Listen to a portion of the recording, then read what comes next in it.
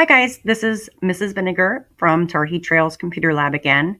I wanted to address the issues that some people have regarding ST Math in a Chrome browser.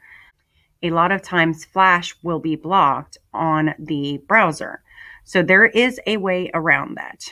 When you click on the ST Math icon in a browser, it will open up a new window and you will see this Adobe Flash Player is blocked with the little puzzle piece.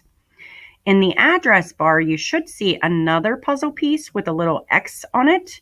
You're going to click on that puzzle piece, and it's going to open up a window that says Flash was blocked on this page, and you want to click the Manage button.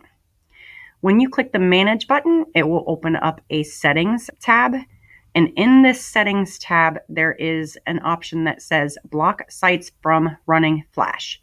You want to click that slider bar to turn it on so that it will ask first, and then you can close the Settings tab. Now that you're back on your tab with ST Math, you click on the puzzle piece again, and you will see the option to allow it to run Flash. Once you click Allow, it will automatically log your student into ST Math.